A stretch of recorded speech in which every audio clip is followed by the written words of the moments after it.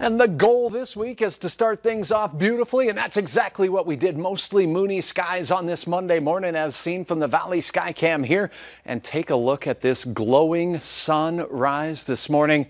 Delightful conditions to start the day and comfortable as well. Right now you're looking at the Dakota Magic Casino camera there. Crystal clear skies down along the South Dakota border near Hankinson.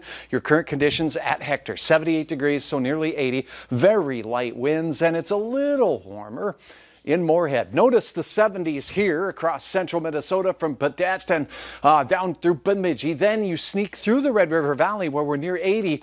We have 90s in the central Dakotas. So we obviously have a temperature boundary here somewhere. Cool to the east and north and very hot down to the south and west. That is a warm front. It's kind of stuck right here in this area. Now, we have no weather to worry about this evening as we take a look at the satellite and the radar composite, but that boundary could trigger some storms for the day tomorrow, and your hour-by-hour forecast shows you exactly where. But first and foremost, get out and enjoy a beautiful evening tonight. Temperatures will get cool once again in our central Minnesota counties. I expect 1 or 2 locations in the 40s briefly. Patchy fog cannot be ruled out here and there as well. Now we can start to pick out this boundary as we set things into motion through the morning hours. Many of us start out in the 60s. We'll see a few clouds forming along it. South and west of the warm front, things get hot. To the north and east, it stays on the comfortably cool side. And right there in the middle, there is a chance at the development of a few showers as we go into the afternoon. Doesn't look to be widespread, and it doesn't look, at least initially, to be severe. But let's talk about this here as we head into the evening hours. Along that boundary, we could see some thunderstorms firing after the heat of the day.